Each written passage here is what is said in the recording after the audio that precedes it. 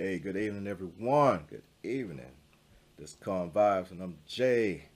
Welcome to my channel. Thank you. Welcome. All right.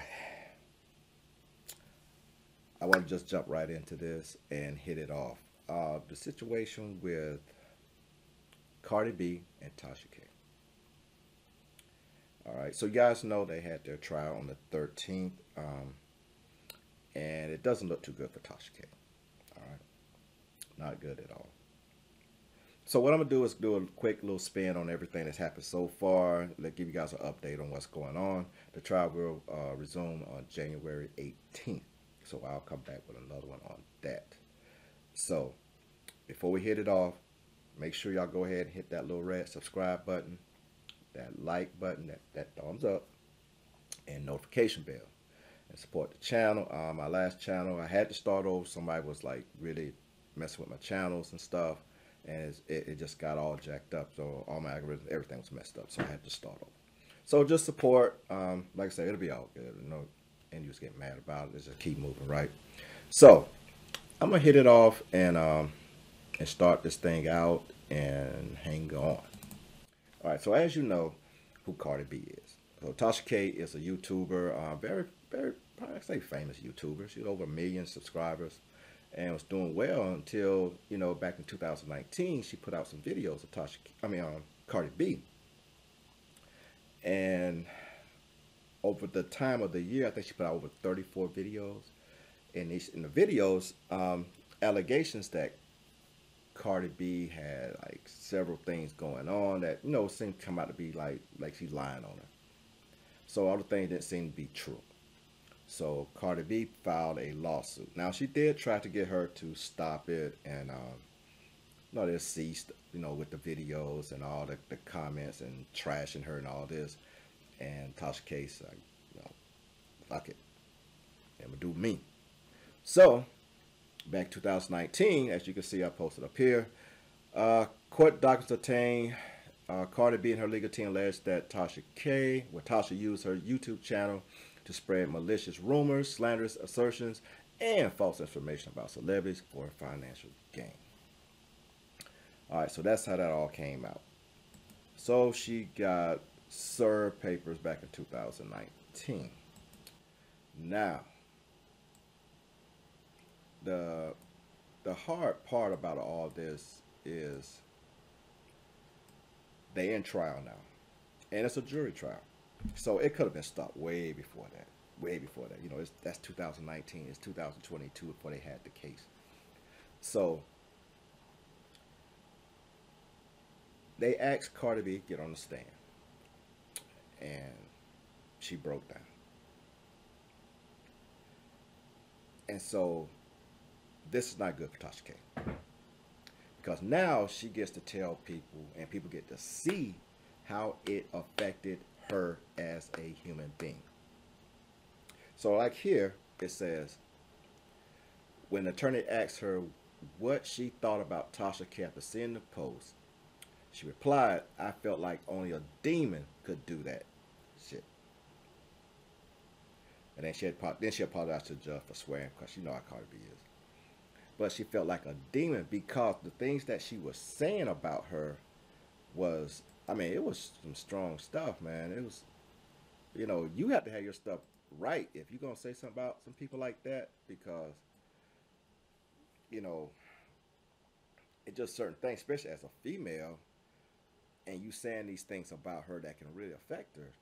And right here it says, I felt helpless and hopeless.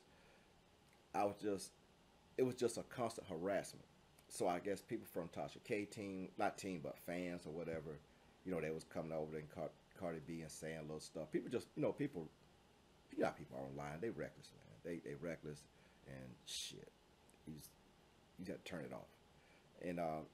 And Cardi B mentioned that she felt defeated, depressed, didn't want to sleep with her husband, and they said all this unfolded shortly after she had her child, the daughter Culture. So, man, the jury is gonna eat this up. Gonna eat it up, because she'll say, "Oh my God, postpartum depression, then got to deal with this and people coming at you and all this and this. It's like just not looking good, Tasha K. Just not looking good. I'm sorry. Just not. So, and then she dropped a bomb. I was suicidal after Tasha K's blogs. That is going to hit home with the jurors. Because you made someone feel suicidal from the videos that you put out on them. I mean, I don't know, man. I don't know what she was thinking. Once, you know, you messing with a mega star, and once they done told you to stop, you need to stop. Because you talking about millions of dollars in lawsuits. You ain't talking about like no $100,000. You talking about millions. So I don't know how much Tasha K made over the year. I mean, she made some money. But damn, you gonna let 1 year take that all away? Like I said, you done had lawyer fees since 2019. So, and it's 2022. So I didn't say what time frame in 2019 it started, but that's a lot of damn money to have retain a lawyer that long for this situation against her. So, but here, just like Cardi B talked more about the mental health, that, you know, issues that she was going through, and she mentioned that, you know, after feeling extremely suicidal and helpless, she also had developed like fatigue, anxiety, migraines, and she said she never felt this before. She never felt suicide or anything like this before the blogs, before all the videos came out. And it affected her so bad that, you know, she said that she can't sleep with her, like, you know, have sex with her husband. She don't feel comfortable or confident laying down with him and all this and this, because some of the things she said about her was real personal. And so, you know, she basically, she just basically came out and said that Cardi B used to be a prostitute. Said her father, this all Leslie, father raped her. She had these STDs to include herpes and some other stuff. And it just went on and on and on. And it's like, oh my God, like, why are you coming so hard for her? That's another woman. I thought y'all had this black girl code thing out here, but I guess not, you know? So, I mean, I just don't know. But when all that stuff came out, like Cardi B, you know, you weren't really thinking about it. You know, she already said all this stuff. But she said what really got her, and this is going to hit the jury, you know, really hard. She said that she took a picture with her daughter, kissing her daughter, I'm sorry.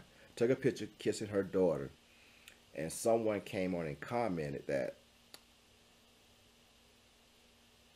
where is it? Oh, yeah. Why are you kissing her? Don't you have herpes? And Cardi said that shit hit hard. They said, why are you kissing your daughter? Don't you have herpes? Now, people are vicious out here on these comments and on social media. But, you know, under all that stuff with Cardi B, like, you kind of realize that's just a human being, man. And the thing is, you know, she's a mother. And then you attacking her and all this. I don't know why it went so deep. I ain't gonna lie. But, you know, at the beginning of all this stuff, Tasha K felt the need to countersue Cardi B. Why? I don't know. But she claimed the fans threatened her online after all the stuff that came out. But you can't sue someone because of their fans. Now, if Cardi B's like, oh, I need all my fans to go attack her, attack all her, you know, her pages and all this other stuff, her outlets, then that's a different story. Because you have an influence over them, but she didn't do that. So she didn't have no substance with this, so the judge threw that shit out just as quick as it hit the damn desk. So she's out there now just fighting for her damn, you know, her survival, basically. So, I mean, I don't know what to say to her, man. You know, just gotta do what you gotta do. But like I said, you know, once when when it all come down to it, the jury looking at it, they're gonna look at her breaking down. They're gonna look at her crying, talk about how it affected her, and then you talk about all these sexual things that's STDs and all this stuff, and her father raped her, and it's like wow. And she got all this information from some woman said she was her friend before she became famous. And I saw a video not too long last month, Cardi B with her father, because she was getting on. I guess she was in Mexico or somewhere, but getting on some people for taking pictures of him. She was saying like, y'all leave him alone. He doesn't have security around him. So I'm pretty sure if he were raping her, she wouldn't be spending time with him. But those allegations are strong, powerful allegations, and you got to. I don't know. It just don't look good for Tasha K. Um, I will follow up on this January 18th when it all comes out. I don't know if they're gonna finish it out or keep more whatever they do with this stuff. But I'll bring it to you as soon as I get it. So guys, don't forget, subscribe, like, comment, hit that notification bell to check the next one that comes out. This Calm Vibes and I'm Jay. Appreciate you being here. Thank you. Remember, support the channel and peace be with you. I'm out of here. Take care, people.